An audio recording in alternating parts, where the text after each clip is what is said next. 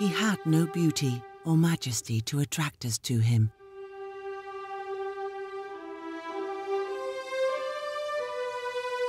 Nothing in his appearance that we should desire him.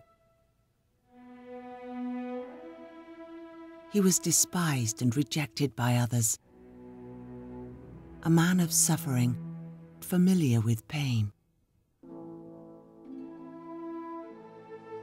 Like one from whom people hide their faces, he was despised, and we held him in low esteem.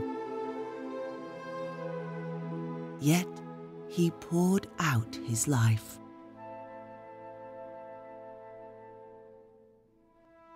Surely he took up our pain and bore our suffering, yet we considered him punished by God, stricken by him, and afflicted.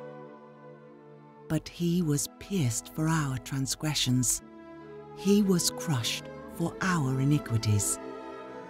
The punishment that brought us peace was on him, and by his wounds we are healed.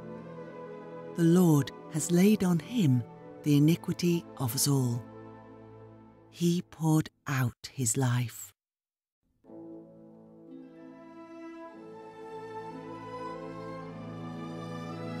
He was oppressed and afflicted, yet he did not open his mouth.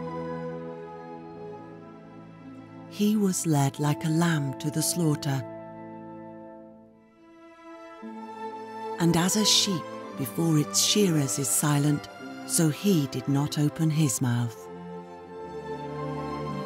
Yet it was the Lord's will to crush him and cause him to suffer.